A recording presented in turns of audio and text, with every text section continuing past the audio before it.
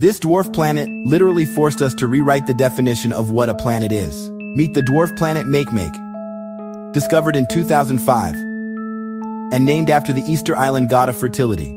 This icy world sits way out in the Kuiper Belt, beyond Neptune, and it's absolutely fascinating. First off, it's freezing cold. We're talking negative 243 degrees Celsius. That's so cold that methane freezes solid on its surface, giving it this reddish-brown color from organic molecules called tholins.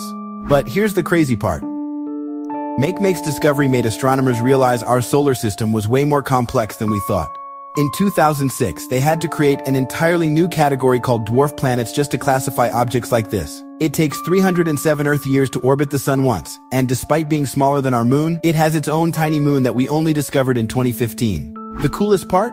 We might actually send spacecraft to visit Makemake in the future, just like we did with Pluto. Imagine the secrets this distant world could reveal about how our solar system formed. Sometimes the most distant objects teach us the most about our cosmic neighborhood. Stay curious and keep looking up.